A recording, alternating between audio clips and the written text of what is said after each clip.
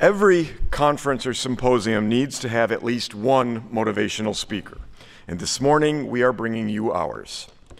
In the geospatial community, almost everyone would agree that Brian Monheiser is filled with motivation. He bleeds geo, but most importantly, he bleeds St. Louis geo.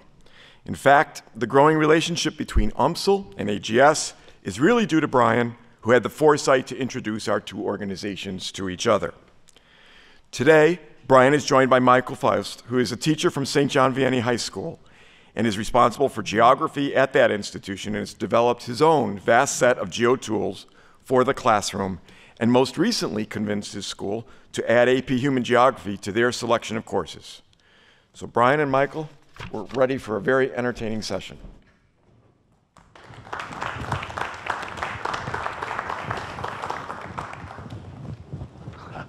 Feel important for a brief moment. Good morning, Dr. Konowski. Thanks for the warm introduction. For those of you that don't know me, I am Brian Monheiser. Have been in the geospatial community for about 25 years now. I did mine in kind of a non-traditional route, and for those of you in the room that have students that maybe aren't going to go to college, don't want to go to college, aren't sure if they should go to college, I took kind of an interesting route. I went to college. I was in a college town for 4 years. I worked a little, I drank a lot, and had a good time, but that led to going to the Marine Corps and getting involved in geospatial intelligence. Had I not done that, I wouldn't have this career. I wouldn't have had the opportunities I've had. I wouldn't have learned what I did. And so it's interesting, right, when you have young people that maybe aren't ready for college or don't want to go to college, there's some really amazing opportunities via the military that can get you into career fields that pay you six-figure paychecks without a degree. Good friend of mine in here, Ian Warner from Tremble, folks that do geodetic survey, that was the very first thing that we learned in the schoolhouse, right? We did geodetic survey so we could understand this planet we were walking around on. That's a career that can pay you six figures, hoofing a bunch of gear around the field just to do geodetic survey. So there's so many opportunities, and I'm wildly thankful that my Marine Corps time provided me with those. So that Marine Corps time led me to the National Geospatial Intelligence Agency, where I got my first big boy job as an instructor in the schoolhouse there, the same schoolhouse that all the Marines and soldiers go through that are doing geospatial intelligence. I finally did get my degree from the University of Maryland. It only took me 11 years, which is pretty impressive because it's still just a bachelor's. And then I've worked at companies like Esri, I've worked at companies like BAE Systems, I've worked in a number of companies that are in the industry before starting my own consulting company with a business partner of mine about 3 years ago. I'm super excited to be here, and I'm super excited to introduce you guys to Mr. Faust, Mr. Michael Faust. I'll let him tell you a little bit about himself, and then we'll tell you how we became the dynamic duo that we are for this moment this morning. And then we'll talk a little bit about what it means to get these opportunities inside of the high school, and then teach people how to get to the next level, whether that's through college and in the industry, or even whether that's through the military. So, Michael? Yeah, good afternoon. I'm Michael Faust, and I just finished my 5th year at St. John Vianney High School. I kind of fell into the geospatial world by accident, if you will. I've always loved geography. In fact, when I went to college, I was at Butler University in Indianapolis. I really wanted to be a geography teacher, and they had one geographer on staff, and they did not offer even a minor in geography. So I said, what's the closest thing? History, so I became a history teacher. I took every geography class that I could, but I came out with a BS in education and a focus in history. And then I kind of got teaching, and what many of you discovered probably recently or already know, I discovered very quickly is my kids didn't know where anything was. When I was sitting in my, whatever our ancient world history class at the time, and I said the word Rome, half of my kids didn't know that it was in Italy. Half my kids didn't know where Italy was. And so very quickly I was like, oh, that geography thing that I like, this is really important to kind of to bring about. which led me, in the middle of COVID, I'm looking for an at-home project, and I figured I might as well start my master's degree. And so I was looking for a master's degree that was online at the time, because we're really early on in virtual learning, and Marshall University out of Huntington, West Virginia had an online degree program. So I took it, and I just finished that up on April 29th, which was the day my first child was born. So kind of crazy last few weeks for me. But I became super passionate about this, knowing that we have such a dynamic industry here in St. Louis, as, you know, not to harp on what everyone else has said, but we have such a dynamic industry here, and knowing so many of my students, when they began to get exposed to this, were interested in learning more, that their curiosity naturally drove better outcomes, that when they got engaged in the coursework and I could incorporate some of the stuff that real people are doing here in St. Louis into what we were doing, that, I don't know, I found better outcomes with students and more interest, and made my job not only easier but more enjoyable too. Awesome. So as Dr. Konarski said, I love geospatial. If you were here yesterday, I am covered in map tattoos. That's how much I like it. To my mother's dislike, who said she made some really nice skin for me and took really good care of it, and I've ruined it. I care about this industry so much. I care about it both in industry, in academia, in government, which is where I've spent most of my time. So I'm always looking for somebody that cares about it as much as I do. I've made it a point in my own home. We don't do gifts at my house. We do experiences. So my goal is to travel as much with my 16-year-old son as humanly possible, so that he has those experiences, can see the world, and can be exposed. So anytime I find somebody that's interested in this, I get excited. So how did we get to this point? My son comes home from day one of high school, freshman year. I'm like, all right, man, tell me all about it, right? What did you do? How'd you do? What's good? What's bad? And you usually get the whole, it's fine, right? And you just kind of go along. So he's rattling through all of his classes, and he goes, yeah, in my geography class. I go, pause. I go, you mean social studies, history? He goes, no, straight up geography class. Not sure how I missed that when we were picking classes. That might have been a parent failure on my part. But all of a sudden he goes, all right, so I have geography class. And I go, cool, tell me more about it. And so he tells me he's got this really young teacher. He keeps calling him Michael J. Faust, and he's using the Michael J. Fox reference. I've heard Michael J. Faust, I've heard the Fausti, I've heard all kinds of special names. So I instantly knew that my kid thought the teacher was amazing. That's win number one. And then the fact that he was focusing purely on geography was definitely win number two for me. And I had to reach out to Mr. Faust right away, and I wanted to ask him, why are you doing this? Why? I'm excited. How can I help you? Are there people that I know that I can connect you to? Do you want access to technology? Do you want me to come in your room and be a guest speaker? Got to the point of even having, as you heard, well, some of you that were here yesterday would have heard the geographer of the United States from the State Department, that's a pretty big title. He even lectured to Mr. Faust's geography class. It was online during COVID, but it was still awfully cool. So I was super excited that there was this person that was going to kind of put this time in. And then the more that he and I talked, he was like, yep, I'm going to build a intro to GIS and mapping course. I'm going to do AP human geography. And I was sold, right? This is now my geo brother, right? I want to see him do well. I want to see him win. I want to see him create programs. But I think even more so, I want to see whatever it is that he does, and I'm sure there's a lot of you in the audience that are doing what you do, how do we replicate that to other places? How do we replicate that in other schools? How do we take some of the things that he's figured out and learned and found or stolen, right? I always think to myself, there's 3,100 jobs at NGA. Pretty sure most of those people have kids, right? So how many of those people are parents to your students, right? That could be doing the same things. What do I know? Who do I know? How do I know them? How can I connect them? So I'm always interested to kind of figure out how to group those connections and make something special happen. And so it's kind of our story, and then how he got into it, and hopefully we can figure out how to help you guys going forward. So, the first question that I have for Michael, is we know that geospatial STEM is exploding. You heard Zakita talk about it this morning. You've heard Bob Sharp talk about it. There's a number of different programs, whether you know it or not. If you look on the internet, there's actually more than you could possibly imagine.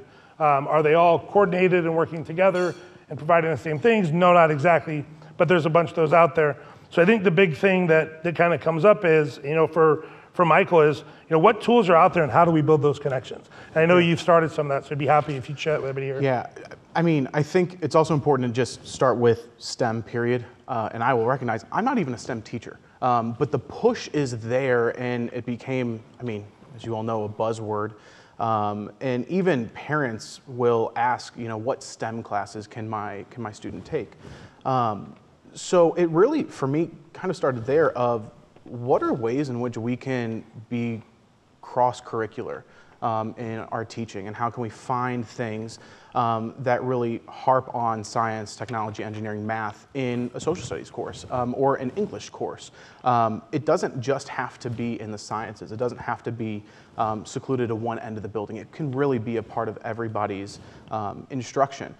I was just thinking this morning of ways to kind of apply this elsewhere, and I am sure there is an ArcGIS story map on Shakespeare and the worlds that he's created. You can't tell me that you can read a play without imagining a setting that it's in, right? And if you can imagine a setting, particularly if you're basing it in real life, you can explore that place, right? And so that's where, for me, as it was exploding, as those resources started to flow just from different places, when I would ask Brian for stuff, trying to figure out, okay, what are really low stakes ways that we can incorporate this stuff in? I think somebody mentioned earlier that our plates are full as teachers. It's really important to find ways to do this quickly for us. Time is everyone's most precious resource. It absolutely is. And so I was, for a class, I was reading an article by Mary Curtis, who's out of UT Austin, UT Arlington. And she actually sought to research this problem of why are these technologies not necessarily used as much as they could be. And time was the #1 thing that she found, or the perception that it would take too much time for us. Also, a fear of failure. As an educator, I want to put on that perfect performance for my students, and I want to make sure I have all the questions answered possible. So genuinely, a fear of failure will prevent me from making shifts in my instruction that could possibly benefit their outcomes. So to kind of get back to the original question of using STEM, geospatial STEM, how do you incorporate that into the classroom? Again, I'll go back to, it's finding the low stakes ways. Maybe instead of teaching about Verona in a Shakespeare or literature class, showing Verona. Geospatial technology doesn't just have to be OpenStreetMap, doesn't have to be Esri products. It can also be as simple as going to Street View in Google Maps, just taking the 5 minutes to explore. Geospatial technologies, you've gotten a good microcosm of what they are today, but they're endless. And we use them every day without thinking, and our students use them every day without thinking. Yeah, it's interesting, right? How many of your students are using Snapchat or TikTok or all these things have maps to them, right? I always find it interesting the first time I looked over my son's shoulder and watched him changing his little Snapchat character and putting a sombrero on him because we're going to Mexico.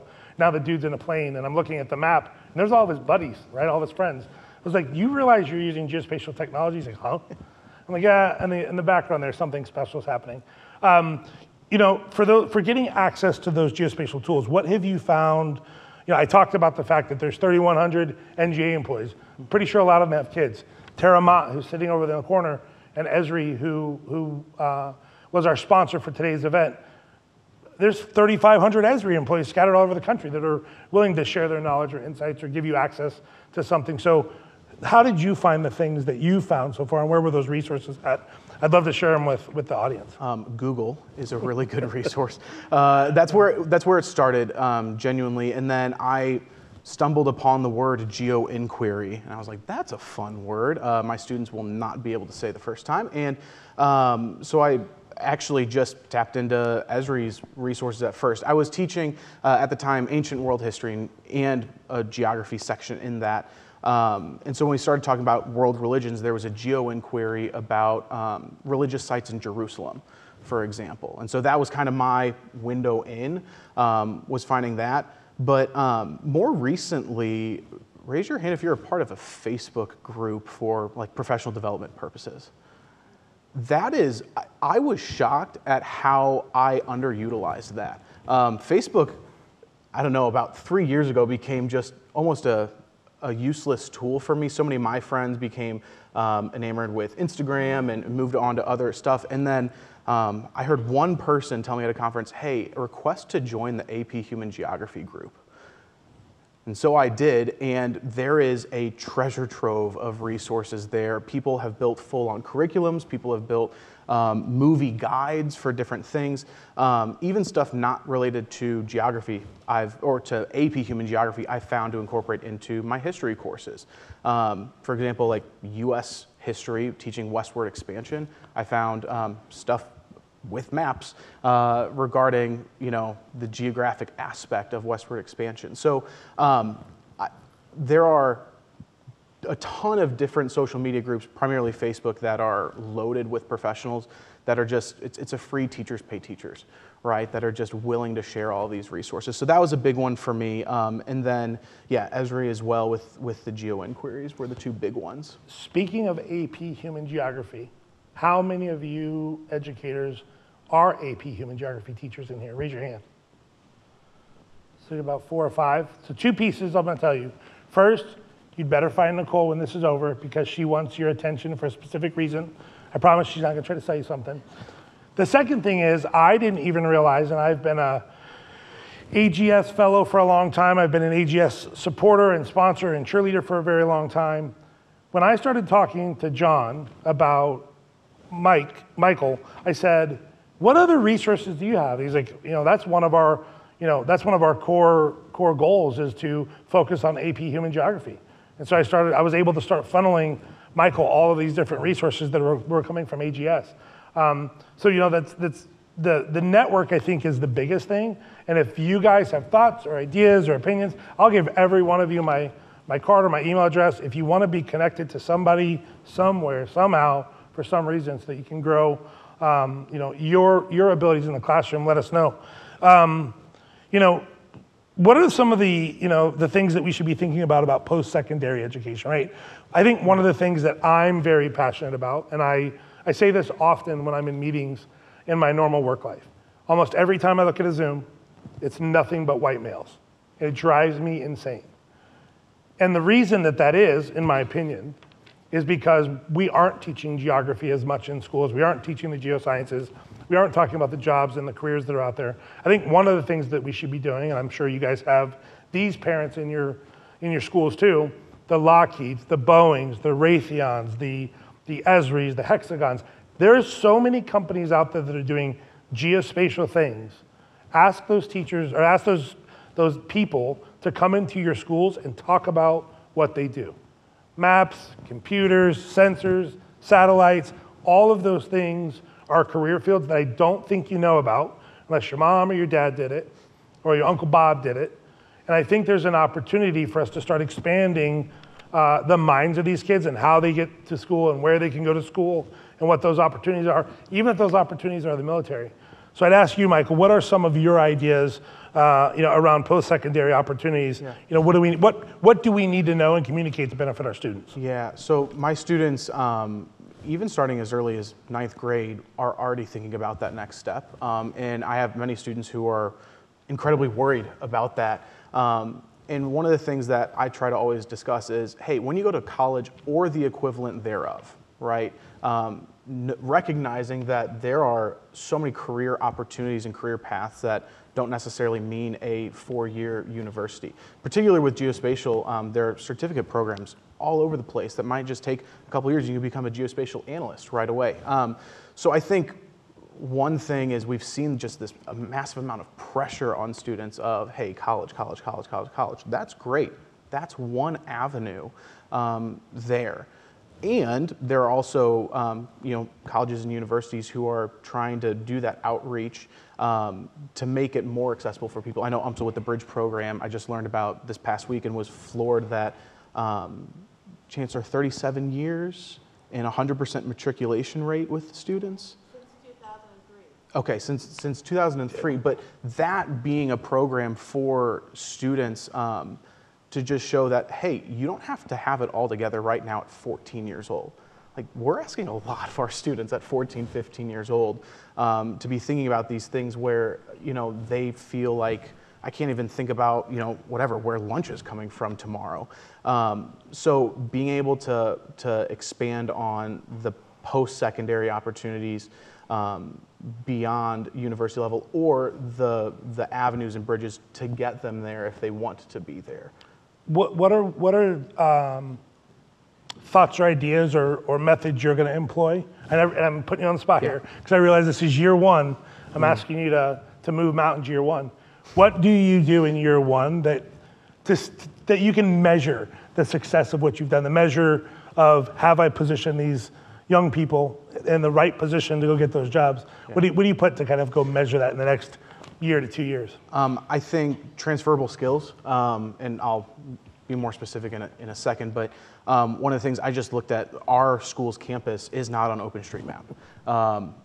It's not. In fact, the neighborhoods around our school's campus is not on OpenStreetMap. So when we talk about mapping in that first unit in AP Human Geography, we can actually go do a little bit of it. And if all my students walk out of there, yeah, I know how to map some of this stuff, those are all valuable skills that transfer way beyond just OpenStreetMap or just mapping softwares.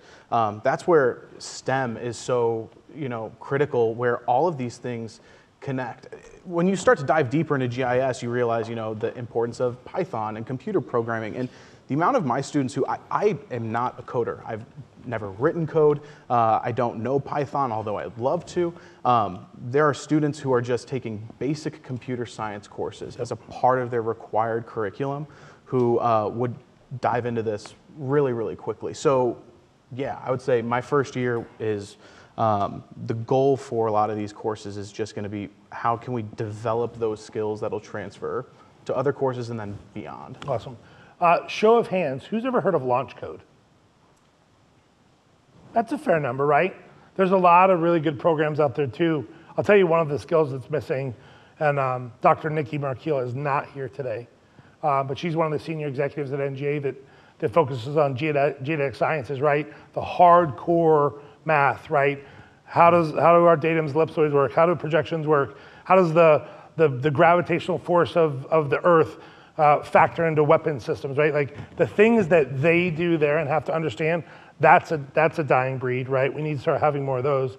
We also need to start focusing on, to Michael's point, people that can develop.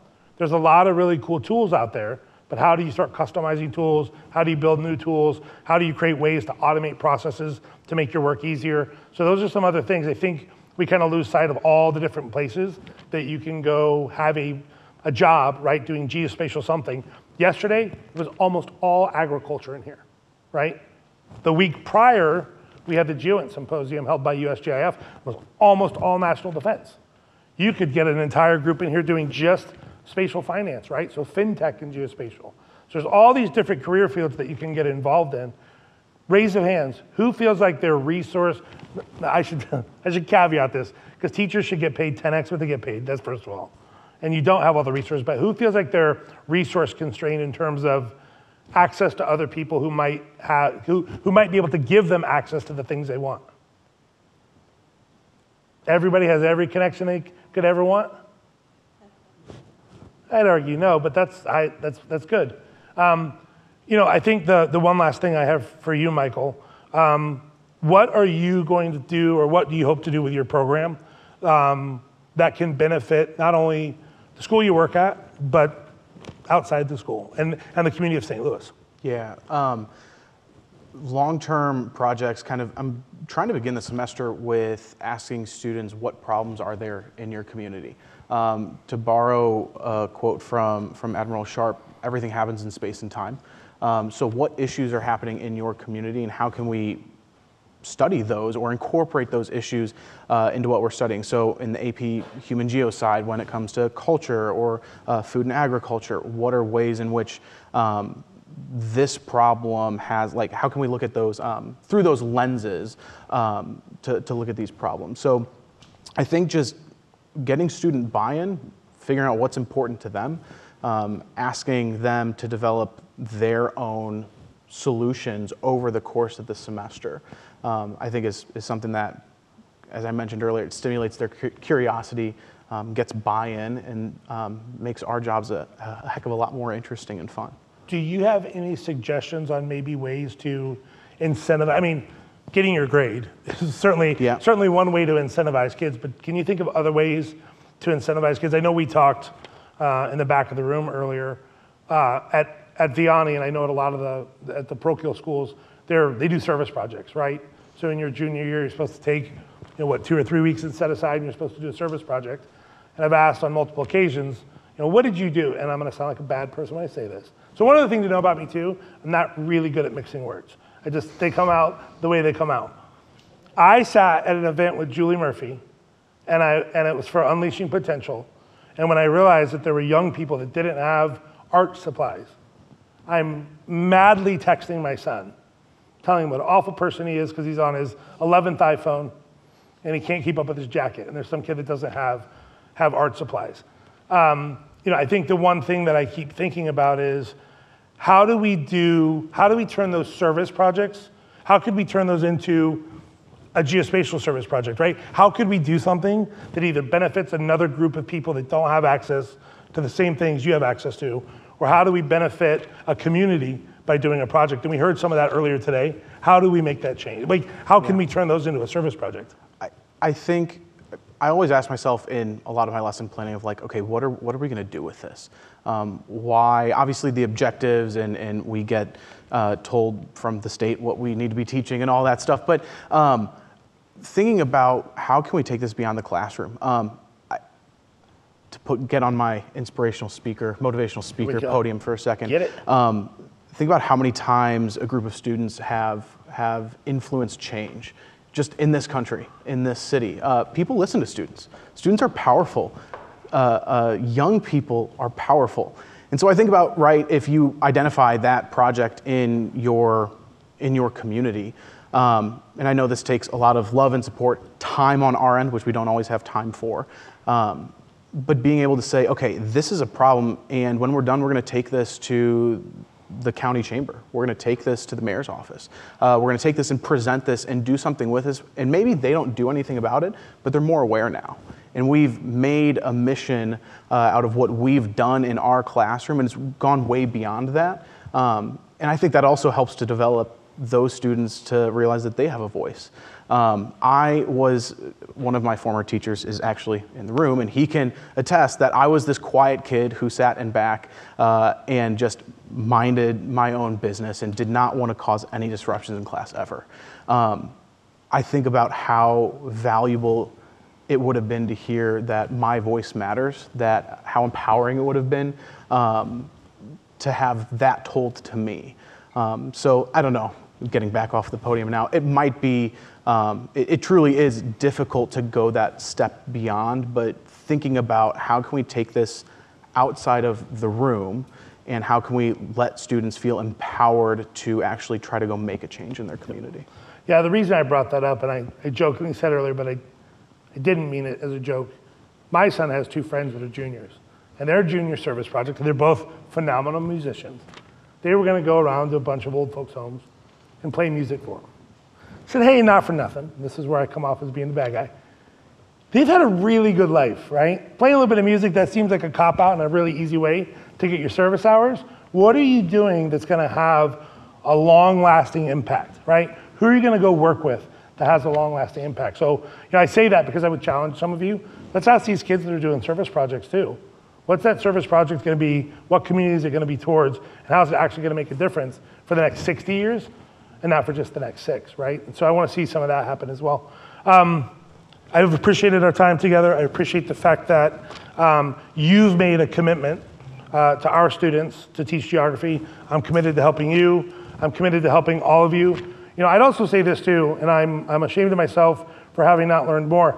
I didn't meet Clinton until just this week, and he got up and gave his presentation yesterday on the programs that he's working on. I would encourage you to get with him too and find out ways that you can partner with him. He's right here in front. Raise your hand. Not only a phenomenal human, but he's doing a lot of great work. And we're gonna have to do, if we wanna start seeing, like I said earlier, Zoom meetings that aren't a bunch of old white guys talking to one another, We're gonna have to partner with people like him, and we're gonna have to go do some good work. So I encourage you to do that as well.